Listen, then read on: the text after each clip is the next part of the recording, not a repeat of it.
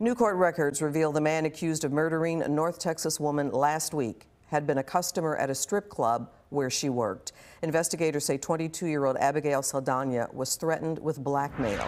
Fox 4's Dion Anglin live at the Fort Worth Police Department with an update on the investigation. Dion.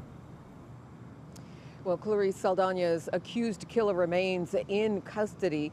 As today, Fort Worth police released an arrest warrant affidavit with information as to how the two were connected.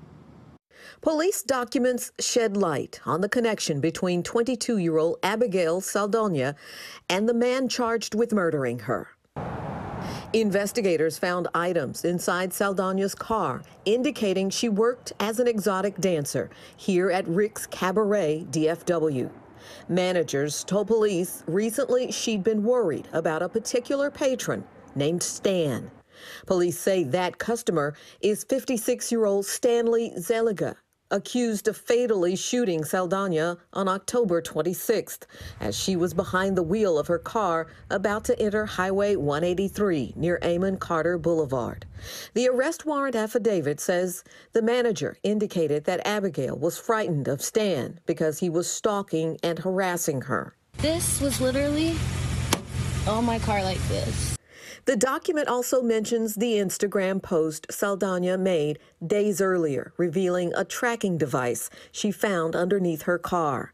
Investigators note on the day Saldana was murdered, a traffic camera near her Farmers Branch apartment captured Zeliga's vehicle just seconds after Saldana's vehicle passed the same camera, indicating he was likely following her. The same intersection surveillance recorded Zeliga's pickup on 5 separate occasions before the shooting. The documents reveal Zeliga, who is known at Rick's Cabaret as a military veteran, was also threatening to blackmail Saldana and posted about it on Instagram even hours after she was found murdered. Police say Zeliga was arrested the next day at his Las Colinas apartment after refusing to comply with a search warrant. A SWAT team finding him on the balcony with what police describe as self-inflicted wounds to his face and neck.